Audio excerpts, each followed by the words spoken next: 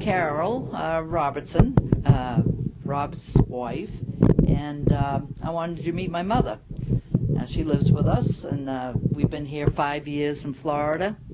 But before that, she lived with us in Chelmsford for 30 years.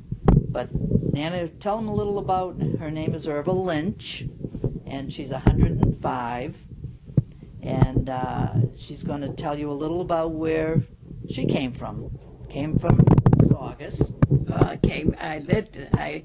was born in Brockton, but I got married and I lived in Saugus.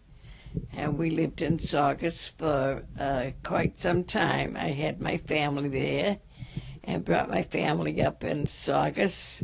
And they all went to school and graduated in Saugus.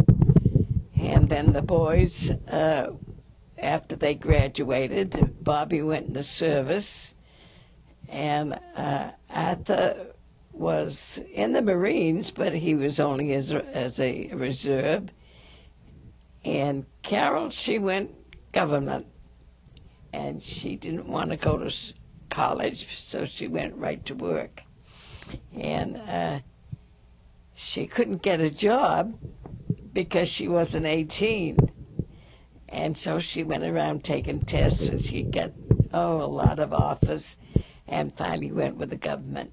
And she stayed with the government until she got married.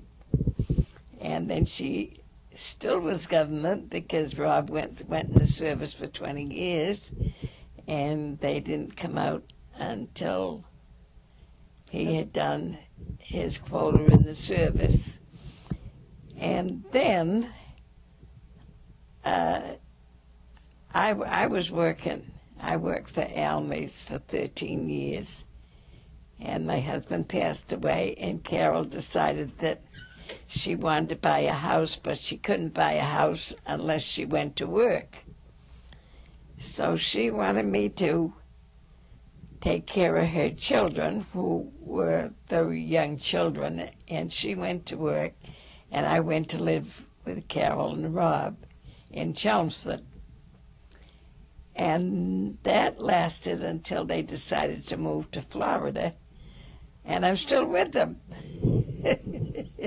Yeah, and she's doing well in Florida.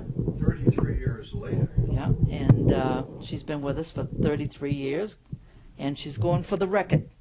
I think the oldest woman in the world now is 113, so she'll be 106 in June. So that's what she's aiming for. And she has her party every year, and that's coming up pretty soon. And but she's. You want to say some more? No. I ran out.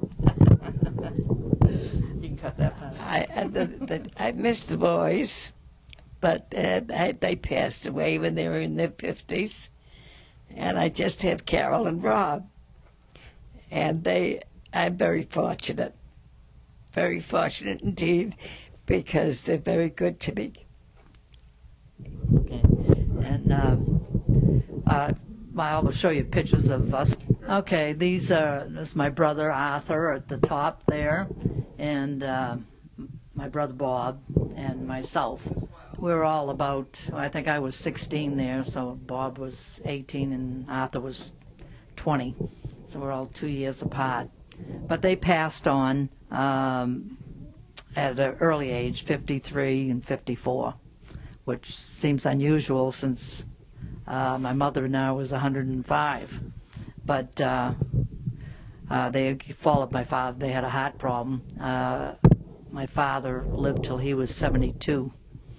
But we all love Florida, love the sun, and not that we sit out in it all the time because we get enough of it, but it's very cheery, and we all enjoy the flowers and in the area, and we're very active.